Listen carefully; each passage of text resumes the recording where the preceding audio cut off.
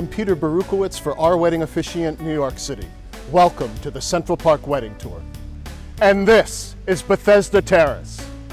If it looks familiar, that's because they've been filming movies here for as long as they've been making movies. In fact, in 1908, Bethesda Terrace was the set for a silent film version of Romeo and Juliet. Along with Times Square, the Brooklyn Bridge, the skating rink at Rockefeller Center, and the Statue of Liberty, Bethesda Terrace is one of New York City's most globally recognized iconic public spaces.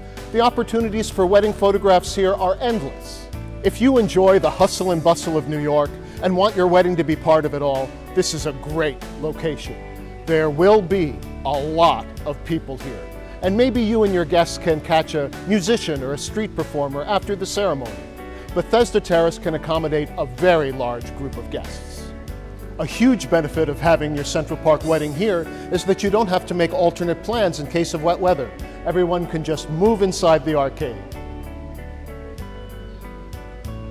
It's impossible to be here and not marvel at the gorgeous tiled ceiling.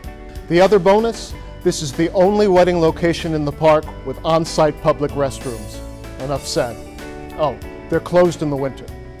You'll need to have a permit for your wedding at Bethesda Terrace if you have 20 or more invited guests. You can't block off the area. The permit only ensures that there will not be another permitted event at the same time.